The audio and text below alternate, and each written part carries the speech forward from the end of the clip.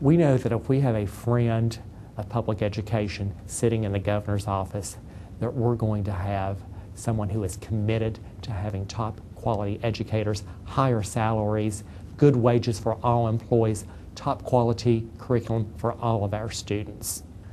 We know that every decision that is